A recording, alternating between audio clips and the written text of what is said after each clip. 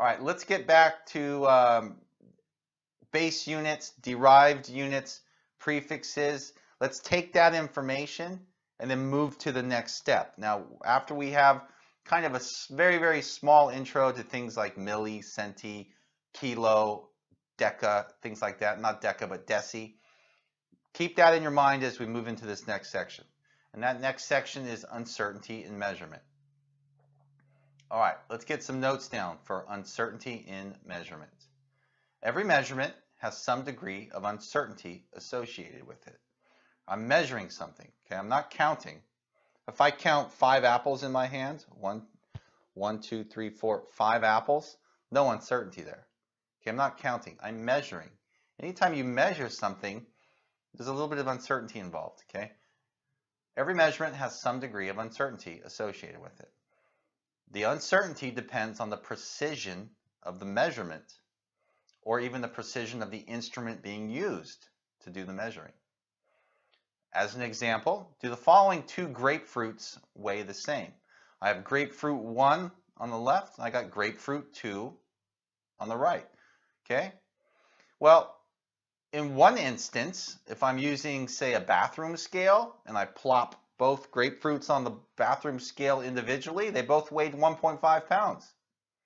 They weigh the same. Now, what if I'm using a much more elite measuring instrument, such as an analytical balance? Well, grapefruit 1 weighs 1.476, and the other guy weighs slightly over 1.5 pounds. Now they don't weigh the same. They weigh different. So the answer is, do these 2 grapefruits weigh the same? Yes and no. Okay? Yes and no. Well, why is it yes and no? Well, if you look at the first measurement on the bathroom scale, 1.5 pounds was the answer to both. We only went as far right as the 10th place, 1 decimal place, whereas the analytical balance, it recorded the weight with much more precision, 3 decimal places. Okay, so why is my answer yes and no? Because it depends on the precision of the measuring device or the instrument being used. Bathroom scale is not as precise as an analytical balance. All right, I got that little squiggly line there, which means I'm doing a different example now. It says, which measurement below has the most uncertainty associated with it? Which measurement, this is the second sentence now, which measurement is the most precise? All right, so in real time, which measurement below has the most uncertainty? Which measurement is the most precise?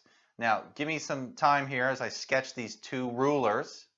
Okay, these rulers are both in centimeters, but the ruler on top, it only gives me 1, 2, 3, and 4. Those are my little graduations or tick marks. The ruler on the bottom is showing me the 10th place. So the ruler on top is only showing me the 1's place, 1, 2, 3, 4. The ruler on the bottom is showing me tenths. In between each number, 1, 2, 3, and 4, I've got 10 little tick marks. Okay? So the metal nail, according to the top ruler, I know for sure it's in between 1 and 2 because the 1 and 2 are tick marks. They're there. I can see them. My best guess is the 8. So this is 1.8 centimeters. Okay, that has 2 significant figures. First time we've seen that phrase, 2 significant figures. More on that in a second. The 1 was my certain digit. There was no guessing with that 1. The 0.8, that's my best guess. That's my uncertain digit. Now, look at the bottom ruler. I know it's very tight, but trust me, if you get really, really close up, the end of that nail is for sure in between 1.8 and 1.9. And the 1.8 and the 1.9 are tick marks. They are there. I can see them. They're tiny little ticks. And then the second 8 there is my guess. I guessed it was closer to 1.9 than 1.8. So now I have 2 certain digits instead of 1, but I always have just 1 uncertain digit, 1 best guess. So this guy, 1.88 centimeters, this is 3 significant figures. All right? So you probably would have been able to guess that the second ruler, the bottom ruler, is the more precise ruler, but this is why. It produces a measurement, 1.88 centimeters, with 3 significant figures, which is more than the 1.8 centimeters above. So the measurement is the most precise, and if it's the most precise, it has the least amount of uncertainty. All right, new page of notes here. I'm continuing with those two rulers, and especially with that last statement, which was the more precise the measurement, the least amount of uncertainty associated with it. So in other words, the greater the number of significant figures, right? I had 1.88 centimeters versus just 1.8 centimeters.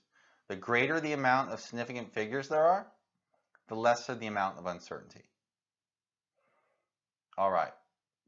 So moving forward with this, there is a bullet point on this page, and it has the following statement after the bullet point. It says, a measurement's uncertainty is expressed by the number of significant figures, and the number of significant figures, by the way, are all the known digits, all the known values, or let's call them digits, all the known digits plus my one best, what? Plus your one best guess. So significant figures, it's the number of certain digits and one uncertain digit. That one uncertain digit is your best guess. So I know I'm beating this over the head here. I'm beating a dead horse here. But the second bullet point says the same thing we've seen. The greater the number of sig figs, the lower the degree of uncertainty involved in that measurement. All right? All right, so as you might expect, we are going to want to practice this, right? We're going to do so in just a second. But I've got a third bullet point I want to write out here about significant figures, and then we'll do practice problems on sig figs in the next video. So it says, the greater the number of significant figures, the more precise the measurement is. So these two bullet points at the end here are kind of saying the same thing.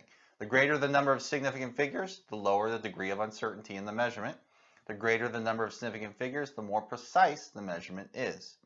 All right, so types of error in measurement, we're going to talk about this in the next video. That will involve significant figure practice problems. That's going to be coming up next, so stick around for that, okay? And if you like the way I do these handwritten chemistry notes, I've got the full course general chemistry, full course organic chemistry notes, and they're all available at chemistrynotes.com. So stick around, section 1, video number 3, coming up next.